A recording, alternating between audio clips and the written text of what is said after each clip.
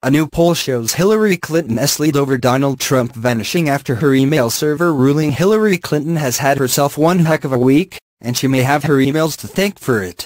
Several days after FBI Director James Comey said she would face no criminal charges for using her private email server while serving as Secretary of State, and following the State Department's reopening of the investigation, Clinton has seen her lead over Donald Trump shrink. A poll from NBC News and SurveyMonkey weekly election tracking poll showed Clinton's lead dwindled to just 3 points over Trump, with voters saying they were swayed by her email controversy.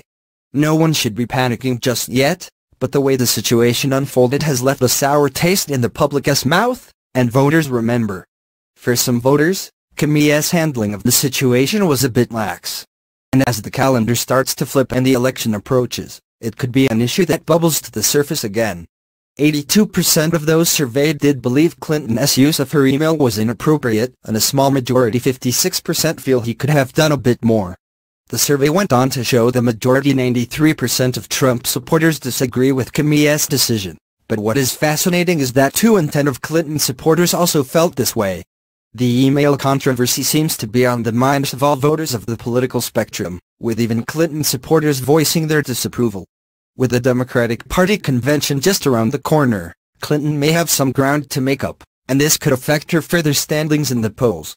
An expected endorsement by Bernie Sanders on Tuesday could help her situation, as the Bernies follow